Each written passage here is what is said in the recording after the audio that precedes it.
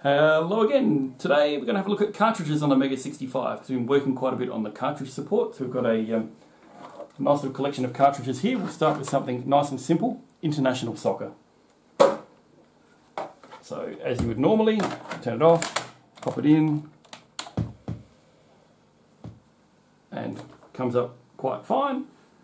We won't worry about playing international soccer, but you get the idea. So let's have a look at the next one in our collection. We've got Centipede. So we're starting with cartridges that are quite simple. So they've just got a ROM and they pull down the game line or one of those. But so here's Centipede, so we can, we'll say F1 to play.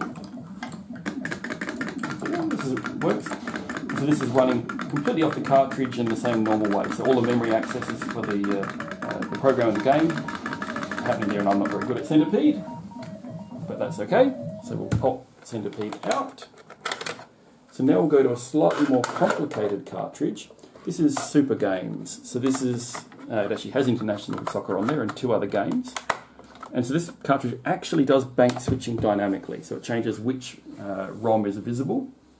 And again, we can see that works. So we could pick one of these out if we want to, and it'll start up quite happily. So it's not just game cartridges that will work. We've got the classic Epic Fast Load.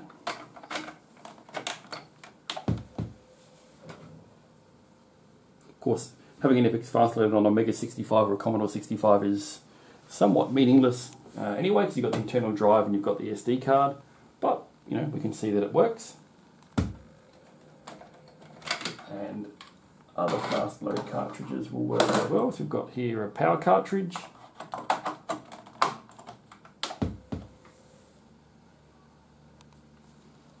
which is always a nice looking one with the disappearing logo when you start typing. And then for the piece to resist on, something that's quite a bit new, we've got an EzyFlash here. I can't remember if we've got the switch in the right position or not for this to we do indeed.